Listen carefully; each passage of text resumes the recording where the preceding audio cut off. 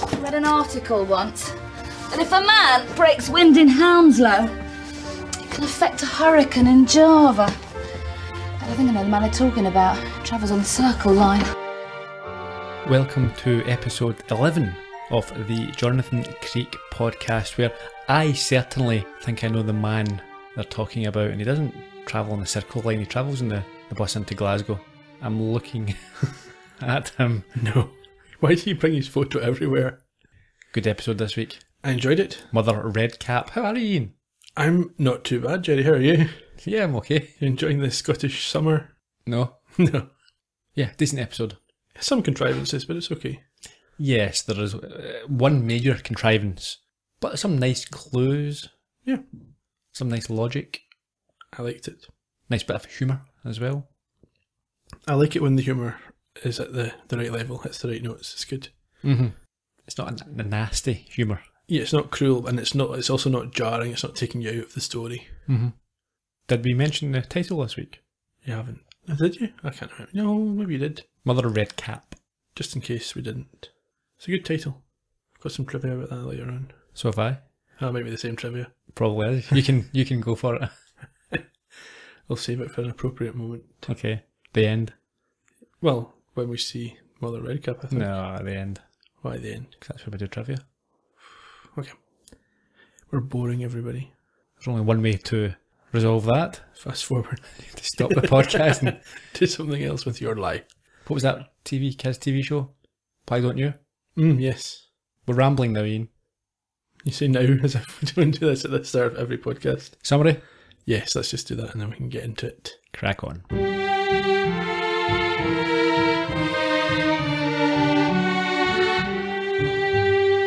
In Mother Redcap, Jonathan and Maddie have separate mysteries to keep them busy, as one investigates the murder of a judge, while the other learns more about a mysterious string of identical deaths from 50 years ago. When the two cases turn out to be more closely related than seemed likely, Jonathan starts to put the pieces together. But can he figure this one out, or is he in for a shock?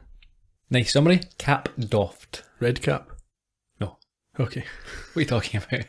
We begin... Watching television. We do. Watching television in Judge Sweetland's house. What type of TV show is it? Well, it's the type of TV show that doesn't exist. It's half news report and half threat from Chinese assassins to the judge. It is there merely to provide some background exposition. Yes. We discover that Forrest Sweetland, a High Court judge, is under house protection before a high-profile trial against these Chinese gangsters. The Bamboo Mafia. I'm not sure how racist or not that moniker is. Yeah. The place is full of cops, and we see Detective Inspector Ken Speed arrive and pass round pictures of potential assassins and their methods to those charged with protecting the judge. I had some issues with this. Okay. First one is fine. It's a joke about the Invisible Man. Doesn't have bandages around him. Like that's quite a classic reference. Mm-hmm. Not everyone's going to get that, but it's fine. Second one is a martial arts type. Mm. What are these CID guys going to do about that? They don't really look equipped to deal with anyone who knows any kind of martial arts.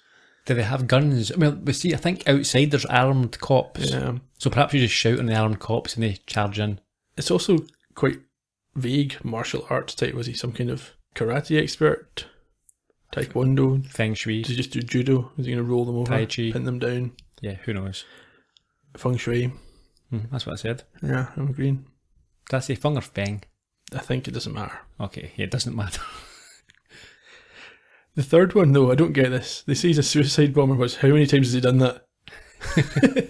A known, a habitual suicide bomber. Every month he's out there suicide bombing. It was like a cry for help. Yes. Sweetland's off with his wife for an early night. Yes, Gwyneth. So Speed tells the other cops to do a final sweep of the bedroom before they retire. I'm just that the Sweetlands have separate beds in their bedrooms. This is a traditional thing, the ones that you maybe push together at times of requirement. Yeah, I think it's a more traditional relationship. I think especially when you get to a certain age. I've seen it before where couples are more comfortable just having their own bed, right? And they don't have any real need to be physically closer than that. Right. Not- I assumed that he was incontinent and she just didn't like it. Well, that could be it. That's what I'm talking about, yeah. Potentially, it might be that there are issues or people just like their space. Yeah. And the relationship's developed to... Now, we should say, we're not being ageist. There's plenty of more mature people who like a good bit of rogering, I've heard. But not all. Some prefer, they've given up on that malarkey and just want a good night's sleep. Don't want to wake up in a puddle of their partner's urine or faeces. During the night, Judge Sweetland is seen muttering as the clock ticks to 3:46 a.m. and we tick through to morning. We should say that we see the sweep being carried out. It looks very diligent. There's gadgets and there's dogs inside and out. And we also see that these armed cops are in the garden. Yeah, I mean, for all that the group of CID folks looked like, rejects from a Harry Potter movie, it was still a fairly professional operation. Gwyneth, the wife, she seems far more concerned. I think the judge is doing a crossword or Sudoku or something like that in bed. I think maybe he just trusts the protection. Mm-hmm. Either he's trying to put on a brave face for his wife's benefit. And outside the bedroom door itself, there are two cops, a male and a female. They're guarding. Yes. We cut to 3:46 in the morning. Did you mention the time? Yeah, he was mumbling and muttering, and then the next thing we know, it's morning. Yeah. Before we get to the morning, I'll briefly mention Leonard Kavanagh, who played the Judge Sweetland, because we don't see him again. Okay. Jonathan Creek was his last appearance on screen. He gets stabbed in the heart. Method acting, it's unfortunate, but these things happen. He was also in London's Burning, Sorry, The Bill, Blake's 7, Z-Cars, and Upstairs, Downstairs. Decent resume. It's alright. So it's dawn next morning. The CID fellows come along with some coffees, and they hear a crash from the bedroom as the clock ticks across to 6 a.m. Correct. So they rush in. The female cop goes over to the judge, who has fallen from his bed, and when she stands back, she finds blood on her hands, and he's obviously dead. Clearly. Speed is on the scene a little bit later, and there is a pathologist there. She tells him what she knows. Oh, sorry, Ken. I can do you what and where, but how's going to take a better brain than mine. It appears to have gone pretty much through the centre of the heart. Wounds barely 1 millimetre in diameter. As if he'd been stabbed by, I don't know, a rapier or something? How about when? Well, if you're saying they heard it happen at 6 o'clock, any earlier you wouldn't have seen this carpet for blood. Barred windows, solid walls, nothing that comes close to a murder weapon. What the hell are we looking at here? Hello.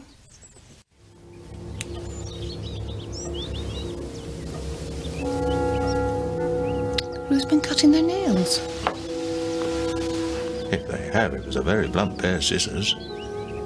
This looks as if it's been ripped off someone's finger. This actually, the injury brought to mind, I don't know if you've seen it, the modern Sherlock adaptations. Mm-hmm. The guy who got stabbed but then bled out in a locked room because the wound didn't affect him till a little bit later on. Mm. But I don't think it's that. Okay. It just brought it to mind. It just reminded me of that. The same sort of death, like a wound with no obvious means of applying it. Sure. It's a disgusting toenail that they found. Fingernail. Even worse. Yeah. No, it's not worse. Toenail's worse than a fingernail. Yeah, but that particular fingernail, Yeah. if that was a finger, oof. Over to Maddie's flat. She is moaning to Jonathan that she has had little in the way of work. And he laughs as he reads a letter to her from someone wishing to team up on a project about the Mother Redcap pub. Yes, a London hostelry. Mm-hmm. She's not that interested. He's basically taking the mickey out of her for this. Her phone goes. And he, yet again... Answers her phone, yeah. To who? It's the guy who wrote the letter. Mr. Tippett. And rather than say she's died in a fire or something, he puts her on the line. So she starts the conversation aggressively, but appears immediately smitten before we cut to Tippett sitting at home in a unique fashion. Can you tell us about this? Well, he's sitting there in the nude smoking a pipe, but I think we've mentioned this before. it's risky business. Very risky business. What about the ash? Oh. Oh. Yeah, and it's not just like a little bit of ash from a cigarette. Yeah. It's like burning embers. If that tips, it's a whole... Right on the thigh. If you're lucky. They make an appointment to meet. That night, that is really dodgy. There's no way anyone these days would be doing that. A stranger phones you up. Yeah. It could be anyone. I'll meet tonight. Yeah, it's... At this abandoned spooky pub. Yeah, you wouldn't do that. Or you would bring someone else with you, I think. I don't know why she hasn't asked Jonathan to go along. Yeah. Or you would at least make sure that folk knew where you were. Yeah, so anyway, they're agreeing to meet to investigate his 50-year-old mystery. And you can see that Jonathan is jealous, but he looks correctly concerned. Yeah. But Maddie's oblivious to this. She's off for a bath. And as she pops upstairs, the door goes. And when Jonathan opens it, he confirms his name. What happens? Well, that's for a start. Why would they expect him to be at her house? That's a very good question. Yeah, because they would have went to his windmill. He's not there. Mm-hmm. Perhaps if they went to Adam, and then he might have said, well, he's either at his windmill or he might be at Maddie's. Or we learn later it was Dr. Strange who's the connection, so maybe his wife, who's the family friend of Jonathan, said he might be with Maddie. Yeah. Let's assume that fits the story. Okay. So what happens? These men who appear to... They don't identify themselves as police, I don't think, do they? No. They haul him out the house. Yeah, he's huckled. Yeah. And when Maddie comes down, she assumes he's stormed off in a huff. Mm-hmm. So she's quite pleased. And also annoyed, I think.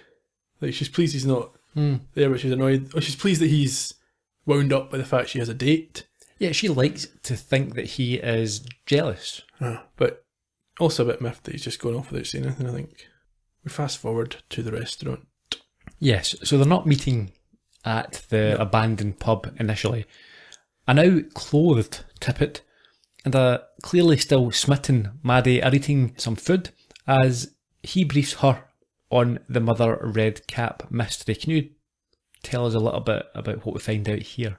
Well, he talks about the death of William Ambergast in 1969, and that since then, I think he works in real estate, and he says that the property's been poisoned on the market ever since because of these 7 men that were literally terrified to death in an unexplained fashion. Yeah, we see flashbacks to these mysterious deaths, and there's something at the window. It's all a bit unexplained. Yeah, yes, it's a visual representation of what he's telling Maddie. We're not actually at the pub, but you see this creepy Mother Redcap sign. This was when I was going to drop in my trivia, but we'll save it for the end if you prefer. Yeah, but what I'll do is I'll mention Mr. Tippett just now. Okay. He was played by Marcus Gilbert, born in 1958. He has been in some fairly large Hollywood movies. Army of Darkness, Rambo 3, Riders, also in Doctors, Murder, She Wrote, 1989 Doctor Who episode, and he's made over 50 commercials. I think he's very much into mountaineering now and makes some documentaries or movies in that field. There you go, that sounds like a good career. The first story that Tippett tells Maddie about the men is Clifford Jennings. He's obviously hired a prostitute and taken her up to a special room that was kept for visitors to the pub. Obviously. And at midnight, preparing for his bed, he looked out the window and died. Just keeled over. Heart attack, I've assumed. The woman's convinced he's seen something utterly horrible, setting off a fatal seizure. Reflection. That's possible, isn't it? But between 47 and 51, there were... he says 5 more, but I think there must be 6 more if there were 7 in total. What's a number? A number of deaths between friends. So there's, a number of similar deaths in similar circumstances. From the restaurant, we head to the police station, where Jonathan is rubbing his arm after the harsh treatment at the hands of, we now discover, were 2 detectives. Yeah, Speed apologises for not making clear to them that it wasn't a suspect they were bringing in. He then mentions the House of Monkey case, which you referenced earlier, and he says that he thinks Jonathan could help with the Sweetland case, before asking Jonathan to touch his swollen lump. On his armpit? Yeah. That's really inappropriate. Is this some sort of strategy, or is it just that he's really weird? No, he has what would be classed back then as hypochondria. Right. These days it's called health anxiety. You don't use the term hypochondria, or you don't call people hypochondriacs as much. It's not as seem to be as understanding or sympathetic. Okay, so he's a hypochondriac. He's a hypochondriac. And yes, he thinks he's got a lump under his arm. Yeah, I'm sure every day he's got a lump somewhere. I can guarantee it will not bother him in the future. No, he's a fine figure of health. Anyway, while they're talking, WPC Radnor comes in with some refreshments, and she and Jonathan share a wee moment. Yeah, there are a few things, again, that I was going to say date the show, but perhaps it's just dating the inspector. Perhaps even yourself there, Ian. I'm not sure. I could be wrong, but I don't think you would call a female cop a WPC anymore. I think everyone's a PC. But you would then. You would then, yeah. I mean, the fact that she enters with T. Yeah, that's weird. Yeah, acting like a secretary. Assistant, yeah. And Speed thanks her and calls her sweetheart. Oh, better than calling her sweet bread. Sweet cheeks. Yeah, sweet land. Mm-hmm. You get mixed up. Sweetie pie. Yeah. Toots. Half expecting a little pat on the backside as she left. I think that was off camera. No doubt. In any case, she's introduced to Jonathan, and it appears that there is some sort of attraction there. Now, we learn her name is Faye Radnor. I said Radnor. Yeah. Did you? WPC Radnor, that's what I said. You did, yes. Her first name's not important, she's a female police officer. There was a report, I think, fairly recently, by the time this comes out, it'll be a month or two ago. Andrew Neil is leaving Sunday Politics, the main politics show in the BBC, on a Sunday morning. The report was Andrew Neil to be replaced by female presenter. Who has a name? It's Sarah Smith, but they just said female presenter. The same idea, it's not gone away. No. We skip over to Maddie and Tippett at Mother Redcap now. It's not a flashback any longer. It's become a haven for vagrants and the lock has been forced open. Yes, a derelict building, and she provides her own jump scare. Yeah, she pretends to scream as she looks out the window that killed the men and gets a fright of her own when she turns around and Tippett's not there. No. He dramatically reappears. That's a bit of it's a bit of an arsey thing to do. Yeah, to hide in a corner. Yeah, and it's fine. If it was me and you, I would do that. Yeah. But he is trying to persuade her to work with him on this case. You know, he's looking for something here. Yeah, and it's not like he's also done this before she did her scream. So it's not like he's responding to her trying to take the mick out of him. It's an odd way of doing things, yeah. I think he's a strange man. I think he is a strange man, yeah. They fix his torch and they happen to be sitting right next to a dead body. Now, did they not smell there was something? Maybe the whole building smells so bad. I'd imagine the whole place stinks of urine. Okay. And feces. You've got a thing about urine and feces today. Tonight, yeah. Yeah. We get a quick flick over to Jonathan with Speed, where he's shown this fingernail. Yeah, and the chemistry appears to be growing between Jonathan and Radnor. Yeah, there's additional facial expressions beyond just the smile. Mm-hmm. They're pondering why an assassin would allow his nails to grow to such a length, but that's not really a question. I mean, some people, it's odd, I don't like it, but you know, there are some people who wear their nails long. Yeah, they get them manicured and whatever else. Yeah, maybe they play the guitar. Maybe, just save them money on plectrums. Mm-hmm. At the same time, we see Maddie in the station after reporting the death. She's in a separate area. And we get this sort of, it's becoming a Creek trope. In fact, I think we can say it certainly is a Creek trope of a conversation where one party isn't listening. Mm-hmm. It's not even the first time it's happened in this episode. But Tippett's talking to her. He's enjoyed his evening with her. He wants to tell her more about his lifestyle. He's a nudist, and is that okay with her? She doesn't hear a word he says and says, that's wonderful. And he thinks it's amazing. She's happy with this. He gives her a big kiss and then he leaves. In fairness, there's a consistency there. That does happen. And also it sets up some nice comedy later in the episode. Now, at this point we find out that, and I didn't like this term as well, look, it was just some old bag lady. Nothing more sinister.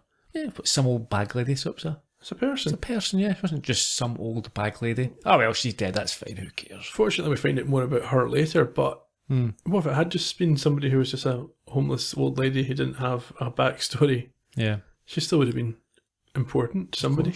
Did you mention there that they arranged to meet? I didn't. I think it was part of the whole conversation that was one-sided, but yes, there's an arrangement made that they will... And they separate with a kiss. Gather, and yes, he gives her a big kiss, and she reciprocates. After Tippett leaves, Maddie's curiosity takes over and she's trying to listen into the interview room. She's caught by... I mean, I don't think I really made it clear. The reason that she's distracted from this conversation is that she sees Jonathan in the interview room. Yes. So now Tippett's gone, she can concentrate on working out what the heck Jonathan's doing there. Mm-hmm. But she's approached by Radnor. She is. And what's her cover here? She pretends to be Jonathan's wife. Uh-huh. That doesn't really cover her. Why would his wife have wandered into the police station? Well, she wouldn't know. Perhaps someone else who was in the house, a child, might have said, Dad's away to the police station. But I don't think they just let you into the back of the police station where all the interview rooms are. It's normally a reception. Yeah, but Radnor would not be aware of who has let her in. Yeah, she might have been brought through, yeah. Okay, Radnor's face clearly falls when she learns that Jonathan is married. Yeah, and inside the room, Jonathan himself is highlighting why he is not keen on helping. If he does so, he may be the next person on the Tongs death list, and that's a decent point. Yeah, why would he get involved? Yeah, you've got a high court judge surrounded by numerous cops, and some have got machine guns, and yet still... killed in his own bed. Yeah, so why would Jonathan assume that he can be protected? Exactly, but Speed's not interested. He says he's going to pick him up at 10 tomorrow, and now when Jonathan smiles at Radnor, he gets a grimace rather than a reciprocated smile. And we see Maddie standing in the doorway before she pulls him out like a naughty schoolboy, trying to keep up this matrimonial guise. Where are we next? We're in a car. This is good. Yeah. With Speed, driving at speed. Speed by name, speed by nature, talking about his heart condition and stress levels and the fact that doing anything too exciting could cause him to just die. Jonathan is terrified. Speed goes on to show himself as a man of the dark ages by complaining about the fact his daughter's gay and having a baby by donation of sperm. I don't know if you missed it, but we got our obligatory POV shot. I didn't catch that in my notes, so maybe I didn't spot it. Was it from the window of the car? Yeah. I think I did see it, I just didn't. Yeah. Jonathan's clearly not impressed by this. We've seen in the past, Jonathan's not a bold passenger. He's not a brave man when other folk are driving, is he? No, I mean, he doesn't drive himself. No, but he's always buckled in and looking nervous. Yeah, he doesn't like Maddie's driving. No. They're going to the Sweetland home, obviously. Yeah, but before they get there, there's almost a collision. Yeah, somebody quite normally pulls out of a junction, and Speed is going so fast he has to swerve to avoid them and blames them. Yeah, I suppose they should probably have looked, but it's probably one of those junctions, there's a high wall, you can't see far enough, and he's going at such a speed. Yeah. Yeah, there's plenty of blame to go around. Did you like Speed? I did like Speed. Did you recognise him? I thought he looked familiar, but it seemed maybe he's one of those guys that's in a lot of things. I certainly recognised him. I like some of his earlier work. He was played by Brian Murphy, born in 1932. Most famous for playing George and Mildred. Okay. And more recently been in some of the later seasons of Last of the Summer Wine. On top of that, you would have seen him in Man About the House, The Devils, Casualty, The Booze Cruise, and Lame Ducks. You would also have seen him in One Foot in the Grave. David Rennick cast him in that and killed him off in that as well, so I presume he's got something in for him because we're going to find out some issues with him later on in this episode. We get to the Sweetland house, and in the bedroom, Jonathan finds out more about the mystery from Speed and the widow Sweetland before something new piques his interest. Sorry, just to fix it. He'd half fallen out of bed, about here, with a load of stuff from his table on the floor. If I remember from the photo, his clock, a glass of water, some papers and a table lamp. His clock? Well, there's another weird thing. The fact that except that I obviously was dreaming. Dreaming, Mrs. Sweetland? It's all the worry of that night. It took me a while to drop off, and when I did, I kept waking. The first time, I remember quite clearly, I happened to open my eyes, and the clock there by his bedside said 5:10. I nodded off. I must have woken up again a while later, and this time you think I'm mad. It said 4:06. At the time, I swear it was real, but then, how could it have been? Oh, why are we all standing around pretending? There are only two explanations for my husband's death. Either somehow he did it himself, or I'm lying. Because I was the only person in the room. I'm the only one who could possibly have killed him. Well, there we have a confession. That's it. Case closed. However, Jonathan states that she is a suspect only if they fall into the trap they were meant to. That he doesn't know much about, nor have an alternative to. He says there's a third explanation, but he's not within a mile of seeing it. That might also mean that there's not a third explanation. Yes. It's like, yeah, no, definitely not her. I can say that for certain, but no, I have no other ideas now. From the Sweetland house, we head to the morgue, and a double-denimed Maddie tries unsuccessfully to blackmail the pathologist into revealing the cause of death.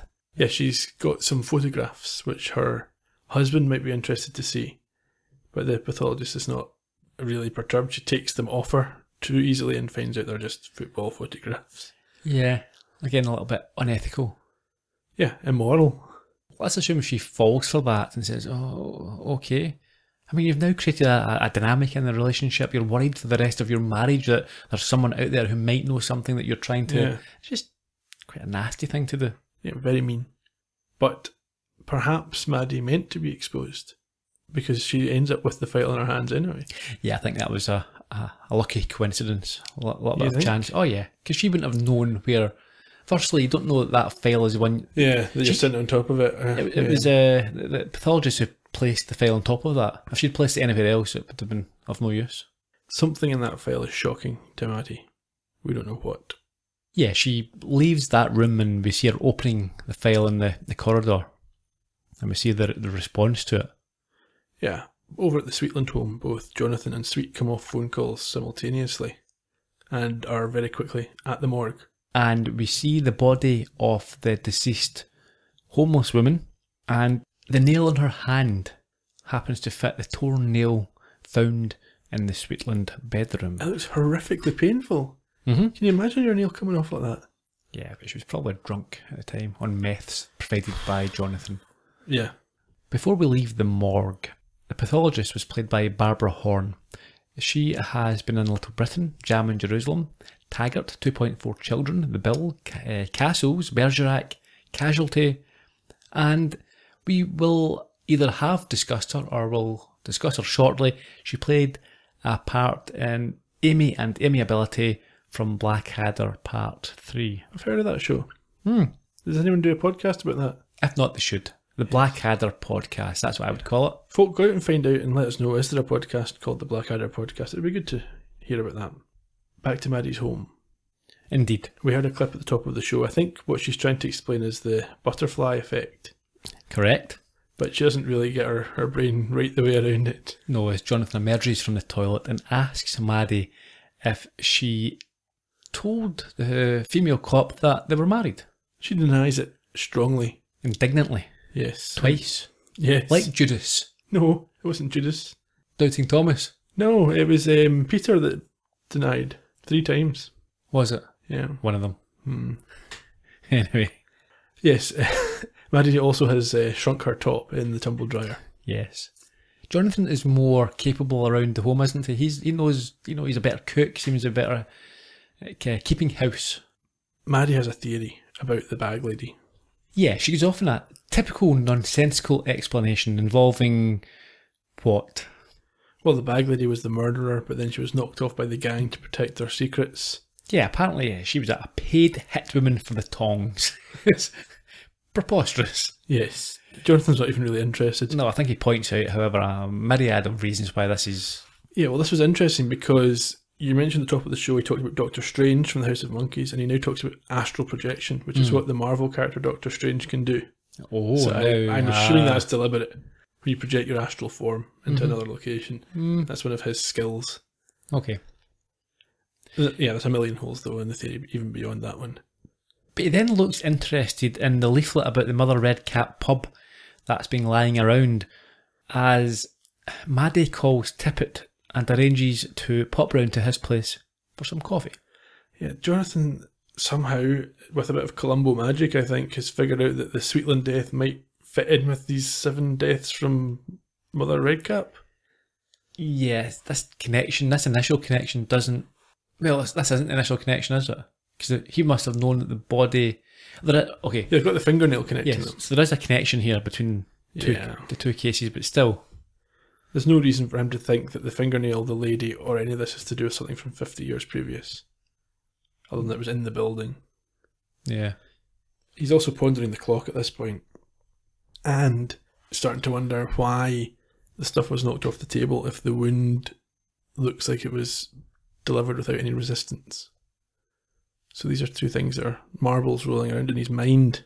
So he wants more details. He wants Maddie to grill Tippett. The next time she meets him for all the information she can get about these deaths. Yes, he believes that it holds the key to the Sweetland murder, but has nothing to do with a fingernail. Yes, but he's no good reason to believe that. No, as you mentioned, Columbo magic. Yeah. So we're at the Tippett homestead. A cheery Maddie knocks on his door, and we see her eyes drop downwards as she's greeted and welcomed into his home, where apparently everyone there are keen to meet her in the flesh. I like that turn of phrase. Yeah. Although it's good we find out later they don't force her to participate in their hobby. No, that would be sexual assault, really. Yeah, but it's the kind of thing where for humour some shows might have gone along those lines and had her participate. Probably in her contract that she didn't have to do that sort of thing. No doubt. Back at the windmill, Jonathan is there and he's got his new lady friend, Radner. Yeah, they are out on this balcony area off the windmill having a romantic meal. Yes, and she's enjoying her meal and enjoying the conversation until Jonathan puts his foot in it. She puts her tongue in it. Well, she puts her tongue in it. She eats with her tongue hanging out her mouth. Yeah, let's take a step back before we get to Jonathan's foot. I liked Jonathan describing telling how people, locals, considered him a recluse. Even though he's always being seen places. I like that. That was very good. There's that recluse again. And yeah, she slurps up a bit of pasta with her tongue, which I think the camera tries, because I'm assuming that she doesn't have a massively long tongue in real life, but it's meant to look... She can apparently lick the bottom of a tube of Pringles. This is actually a wee bit of trivia about this scene. The tongue thing is based on a real life event. David Rennick was in America getting this American spin-off of One Foot in the Grave with Bill Cosby set up. Oh, and we don't want to talk about Cosby and long tongues. No, any sort of inappropriate touching of any kind. But yeah, he would be right up for the nudity. There was apparently somebody that Rennick was introduced to who ate in this way, which he then put in this story. It seems quite cruel, but there you go. That's not cruel. He didn't name them. He didn't name them. He did say it was a cellist, though. Okay, let's search Google now for long-tongued cellist from Liverpool. No, that's a different song. Anyway, back to Jonathan's foot. What happens? He inserts it into his own mouth. How? Because he criticises aggressively, without much cause, Radner's brothers, who died in the line of duty. Yeah, he asks her how she became a cop, and I think she said her father was a cop and both her brothers were cops. And what was the remark? Yeah, her brothers strong-armed her into it, and he says those bastards or something along those lines, which is obviously meant to be a throwaway joke, but doesn't land because they were killed on duty. Yes, and I thought that she was making a joke. You know, I thought she was going to say, I am only joking, it's not, they weren't, but no. No, she's serious. There was a stony silence and the mood changed. She doesn't seem like the sort to have a sense of humour, this character. She never displays one anyway throughout the episode. No, she's very stern. She was played by Nicola Walker, born in 1970. She has been in 4 weddings and a funeral. Perhaps you've seen her there. I don't think I've seen that movie, but I recognise her face from something. Spooks. Never saw it. Unforgotten. Don't think so. I might. Last Tango in Halifax. Nope, didn't watch that. River. Nope. Scott and Bailey. No. Touching Evil. I don't think so. Chalk. See, this is the one... I might have watched this because I recognise some of the other people from it, but I don't remember it. I mean, she's been in that many things, often playing a cop. Yeah, but I remember her from the 90s, if that makes sense. Yeah. I've got this vivid memory that her face is very familiar. I guess it must have been Chalk. It's the only thing I can think of. Sure. She's a Cambridge Footlights alumni. That way why she's continuing to work. She's clearly talented. Back at the Tippett house. Maddie is sat in a room full of nudists, having tea with very strategically placed cutlery. Well, for some of them it's strategically placed. Some of the others are just left with nothing to the imagination. Yeah, I'd prefer my imagination to be used there, to be honest. A small teaspoon. Speak for yourself. A ladle. Giant aubergine. Maddie looks desperately uncomfortable in this environment. Like she doesn't know where to put her eyes. Yeah, you would, wouldn't you? I mean, what would you do? I think you would find a point in the wall. Yeah. You would just stare at the point. It's like a photograph, and then what if you caught a reflection though? They think you're looking at the reflection. Yeah, but I think I'd just leave. I'd say, sorry, didn't realise this is what the situation was. It's not for me, I'm off. Yes, yeah. What's going to hurt their feelings more, that or when you start gawping at them? Over at the police station, there's an angry Chinese man who's been arrested. Yeah, they're charging him with murder. Speed is. Why? It's not even been mentioned. I think he's the suicide bomber. But clearly his plan hasn't worked. Clearly they have no evidence of this because he wasn't. I think, yeah, they want to shake them down, perhaps. Back to the mother, Redcap. It's night time now. Maddie and Jonathan arrive by car, with him moaning about Radnor's tongue.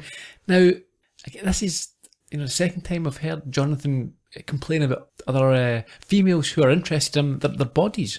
Yeah. So we had the baldness before. Now we've got a tongue. It's not... I think it's more the way she used it to eat. Yeah. He didn't like the sort of lapping up of the meal. Maddie is not sympathetic, considering what she had to look at. Yeah, I think she's maybe won this one. She does, however, have the history of the place as requested, and they enter, although she's not sure what they're looking for. No, but she's going to go through some of these deaths. She's got, I think, some paperwork and some photographs and so on. And the first one she talks about is a Gordon Chapman, a merchant banker, found dead on the floor with no sign of intervention. I think it was mentioned earlier, we didn't talk about it. I think 4 of the 7 were found dead and 3 were witnessed. Okay.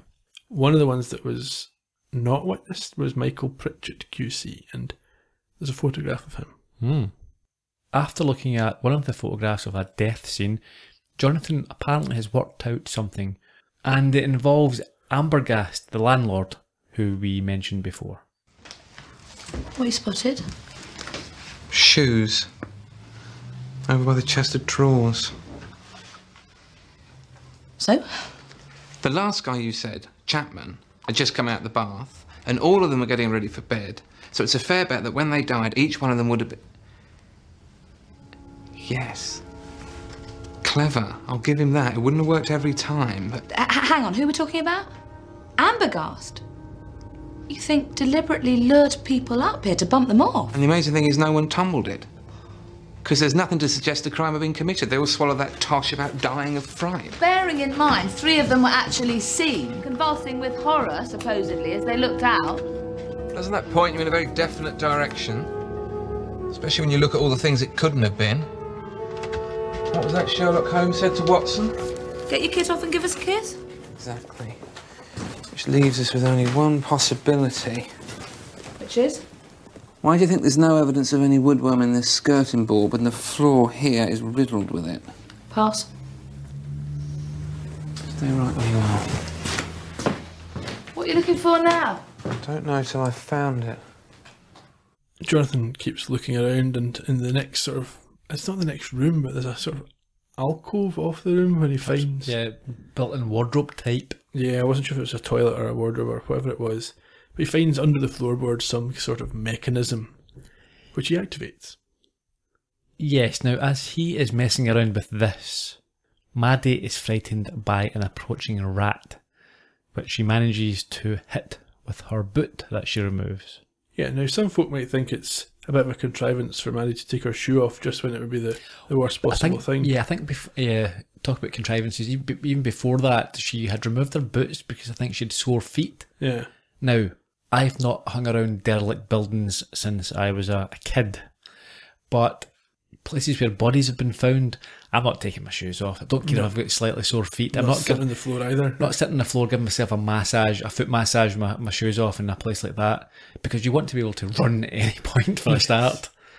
Yeah, it's all a little bit... I mean, I suppose you could say Jonathan mentioning the feet and the shoes previously maybe just put a bit of a subconscious tick in her mind that led to her taking her shoes off. That might lead to her thinking she'd like to, but I still think you wouldn't do it.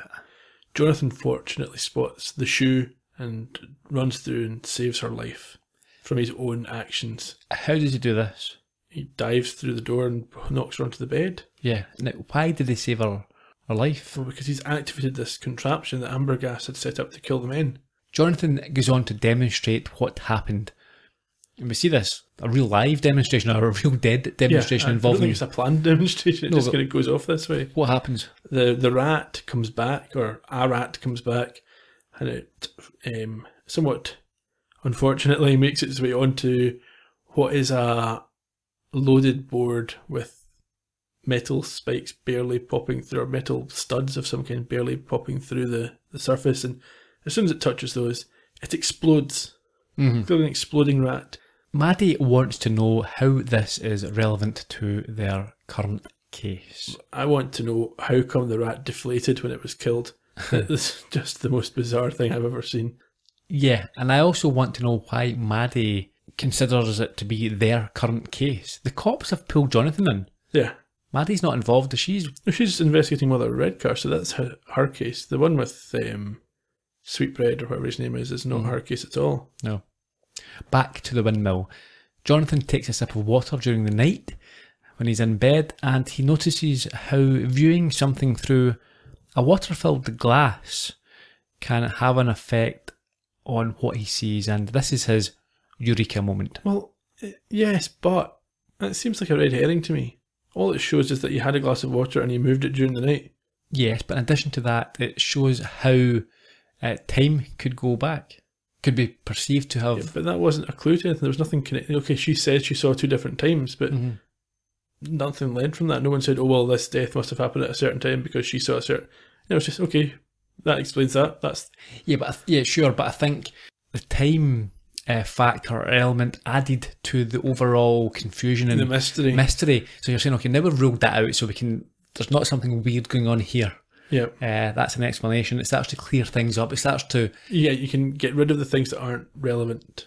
But this is one of them. Yes, we now know this isn't relevant, so let's move on to what's important. Yeah, that's what when I say red herring, that's what I mean. It's not a clue to the murder, but it maybe helps clear the path to the solution. The solution. Back to the police station. Gwyneth is brought in by Speed to attempt to identify the occupants of 3 cells. I'm not sure this is how an ID parade is supposed to be handled. No, you don't have a witness of a witness identifying highly dangerous criminals just peek through. Yeah. She's able to identify at the 3rd attempt that she was followed home by one of these men. Again, this has not been mentioned before. It doesn't get mentioned again. Yeah, a little bit tacked on, it feels. Maybe this plus the scene where they arrested one of the men just seems to be padding, I guess. It's not really relevant. In any case, Speed brings her to the canteen to meet with Jonathan and Maddie.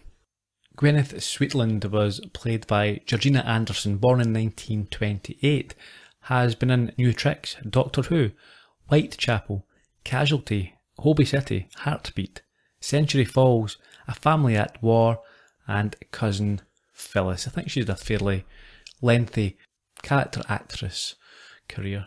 Yeah. So what does Jonathan do? What does he explain to... Down in the canteen? Yeah. He's got his theory about the clock and about the murder. And the water.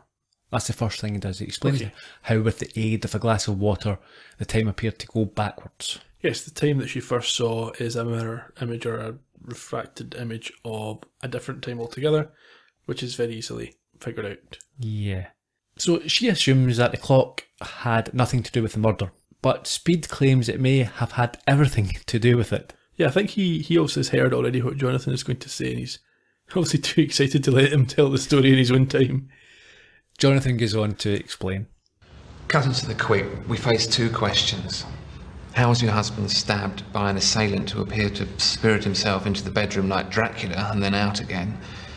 And what the hell had an old bag lady, whose fingernail was found on the carpet, got to do with the murder of a High Court judge? According to the description in this report, Mr. Sweetland put up no resistance to the blade or rapier or whatever it was when he was stabbed, suggesting the attack took place when he was asleep. But then how to explain the apparent struggle? and the way he'd knocked all that stuff off his table. So let's run for a minute with a different hypothesis. That he was stabbed through the heart after he'd been murdered. And now we're looking for a different cause of death entirely. Something a bit less obvious, that would be totally overlooked next to a knife wound in the chest. Enter Mr. William Ambergast, a thoroughly unpleasant character in the 1940s who electrocuted his victims at a London pub called the Mother Redcap. Electrocuted? I'd been lying there trying to squeeze the mechanics of it out of my brain. How would you put an electric current through someone in such a way that no one would ever realise what had happened? You'd need to rig something up in his bedroom.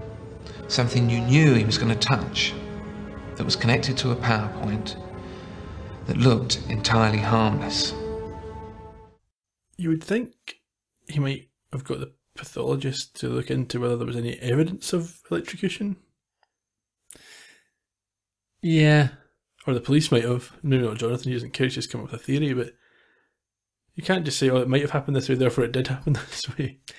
Yeah, that's a good point. It goes on to offer a solution via flashback that involves rigging up the alarm clock to kill the judge. And this explains how and why the table and its contents were knocked over. Yeah, they electrocuted the snooze button, or the alarm button. Now, Jonathan's holding the clock. If this is evidence, why did they let him hold the clock? By this point, they would have, forensics would have taken from it what they need. Anyway. There is a more sinister twist as Jonathan continues. Yes, he points out there's only one possible killer, and I think the implication is it was Mrs. Sweetland. But no. No, the first person to reach the body was WPC Radner. And everyone in the canteen turns to look at her, and she knows the game is up. Yeah, they've got newspaper clippings to prove it was her. Yeah, but she shows no sign of remorse. No, she's not at all upset about this. The judge had let out on bail a man who went on to kill both of her brothers while they were on duty, and she blamed the judge for this, understandably if irrationally, and didn't care what happened to her. Yeah, Maddie understands her anger but can't accept it gave her the right to kill. And through some flashbacks, Radner then admits the act and describes what happened.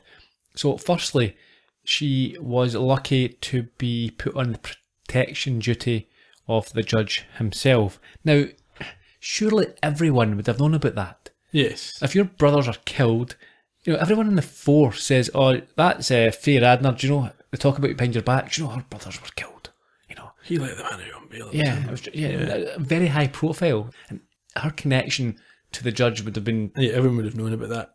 Still, that's not the worst contrivance here. The fact that she happened to be at Mother Redcap. Yes, where she found the old lady. Who turned out to be the young prostitute from the killings. Yeah. Who told her the whole story. And yeah, but yeah, basically she had elaborated on the story of the Ambergast killings. The woman who was with the men was always the same, and she was involved in the killings. And this was her. So we don't have to feel bad for her dying anymore. She was involved in the murder of 7 men. Yeah, she was scumbag, old, trampy old bag, just an old bag lady. She died in that room where she deserved to. Yep, I'm glad she's dead. Yeah, I just don't care. Okay. It turned out that the men's wives were paying to have them knocked off. Correct. And this led to her plan that she was able to implement with the help of the tongs. Yes, because obviously the tongs maybe couldn't get at the judge themselves. Now, the time scale on this is quite tricky because the news report suggested that this threat had come out that day and the armed guard was that night. When was she allocated to this position? When did they know he needed protection? Was he protected during an earlier part of the proceedings? Yeah, perhaps. The start of the episode made it seem like this was a one-off thing. This is something that's just happened and he needs this protection tonight specifically. No. You think it wasn't? You think it's a longer-term project? Well, definitely. I think it was the trial, not the next day. I thought it was after the trial. I thought he'd convicted this gang and that was why he'd been threatened. No. You don't think so? No, I think the trial... I think the benefit would be to knock off a judge before the trial. This will appoint another judge. Yeah, but then it's just a revenge killing, isn't it? And these professional gangs don't tend to do that. They kill for a reason. They accept that judges are going to. I mean, they don't. The mafia types in these gangs don't go about killing every cop and judge because that's their job. Yeah. In any event, somehow she went to the Chinese in their gang of, as a police officer, was allowed into their sort of illegal room of evil plans. Although, in fairness, I think if you go to them and you say, here's my newspaper clippings, you see my brothers were killed by, and you explain, they might be more understanding. Yeah, but they might also say, hello, Mrs. Policewoman, I do not want to kill anybody. What are you talking about? Are you an undercover cop? No, I'm an overcover cop. No.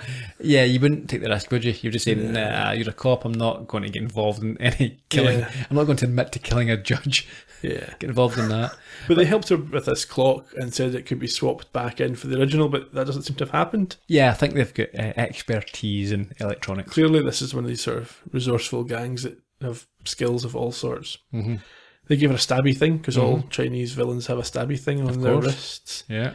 And she used it to stab Sweetland after he was electrocuted so that nobody would look to the clock, but then forgot to swap it back for the one that wasn't electrocuted.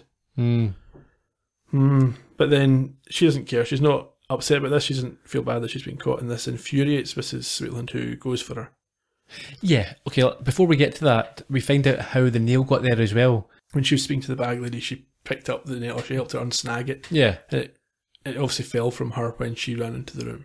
Yeah, but why would you was she carrying it around? Pull off a tramp's nail, you just drop it in the floor. It's not like it was...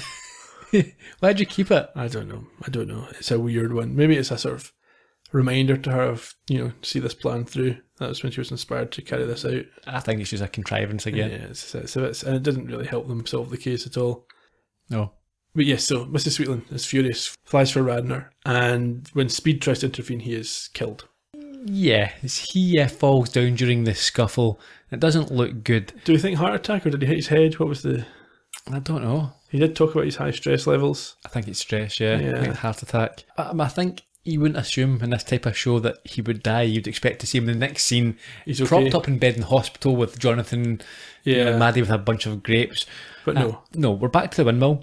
And it's later that night that we see on TV that Speed has died and is being given the credit for solving the case. Yeah, Maddie's quite pleased that Jonathan's done this. Yeah, I mean, he doesn't care about the limelight, and I think she mentions that it was it's nice for the widow Speed, who gives her something to hang on to. And it helps Jonathan make up for being an anally retentive smartass who never gets anything wrong. Now, I was quite disappointed the first time with this death, because I think that a semi-recurring character with Speed would have been, I think I could have put up with him for a few episodes now and again. Maybe. I mean, he had his... Yeah, certainly he was more memorable than the other police officers we've seen. You see, I think, like Holmes, when you're a magician's assistant, cop shows don't need it. Columbo never needed it because Columbo is... it's his job to investigate murders. Yeah. But sometimes if you're a magician's assistant, you need access to a crime scene to be involved, a reason to be involved in solving murders. And I think a relationship with a cop.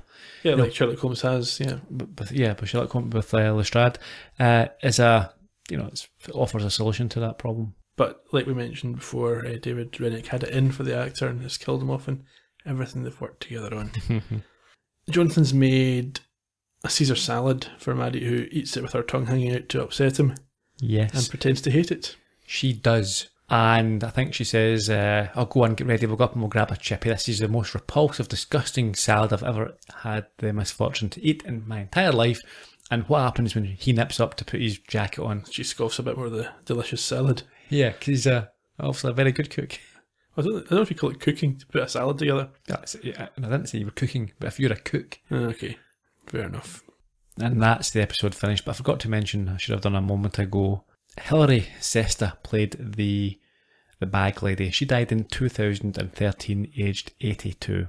She has been in The Bill, My Hero, Last of the Summer Wine, Carfell, Jeeves and Wooster, 1983's Doctor Who, and Jabberwocky. Decent list of things. Mm-hmm. Okay, well that's the end of the season. Yes, can I slip back in my little bit of trivia from earlier on? You're desperate for this, really. It's just I've written it down now, I should say it. it better be good. Oh, it's not that You've good. been but building this up I right went from to the all the start. trouble of writing it down. Go on, then, Ian. Impresses. Mother Redcap. David Rennick came up with the title before he had a story to go with it. It was a pub that he frequented in the early 70s, and his titles he thinks tend to echo Poe or Holmes or be a silly play on words, but this is one that was unique in that respect. Go on, continue with it. That's the entire story. Really? Yes. So you're not going to tell us about Mother Redcap being a name for women who brewed ale in pubs, or sometimes relating to mysterious witchery. Specifically, sometimes Ginny Bingham, who was perceived to be a witch and haunted the Underworld pub in Camden hundreds of years ago. No, but that's quite a good story. I liked the creepy sign that they had for the one in this episode. Yeah. Good for atmosphere. Certainly. Okay, we've got an episode review to do and also the season review. We do. We'll do the episode review first. Why not? Fairly easy this week. Motive. Revenge. The clues. I'll rattle through, tell me what I miss. The ripped nail. The bag lady herself. The unexplained deaths. The clock. The method of murder at Mother Redcap. Anything else? The lack of struggle in the wound, but the fact that the table had been dislodged during the death. Sure. Gotcha. Newspaper clippings. And also access to the body and The time of death, I suppose. I mean, once they establish it was 6 o'clock, then the only folk in the room, yes. yeah. And as you say, the newspapers provide the motivation. That's it. What we'll do now is we will go through the previous episodes in this season, and we will try to work out what. Well, in the Columbo podcast, I think even in season 1 of this one, we looked at the crime and the criminal and whether they would be imprisoned or whatever on the basis of what we saw, but not every episode in this season has that sort of story to resolve. No, it's an odd one. Let's give it a bash. Dance Macabre. Okay, so you had the husband and the daughter putting the woman out of her misery, essentially, and trying to claim the insurance money. I think what would happen is they would not get the insurance money and they would be convicted of a crime, maybe not murder, but possibly murder. Well, I've went not guilty here. I don't think there's any proof other than the confession. I suppose, yes, we should specify that we're discounting confessions. Yes, we're assuming that they take back any confessions that may have provided in the episode. So they've got a reasonable, a competent defence lawyer. Yep. And they're now saying, nope, didn't do it, didn't murder anyone. Go and prove it. Yeah, go and prove it. And also you've got a viable alternate suspect in this one. Yeah, well, who stole the head of the corpse? The man with the head on the aeroplane. Yeah, I'm going with him not guilty, especially if you can find that if he gets caught with walking through the airport with a head. Yeah, it's possible that they would get off scot-free on this occasion. Time waits for Norman.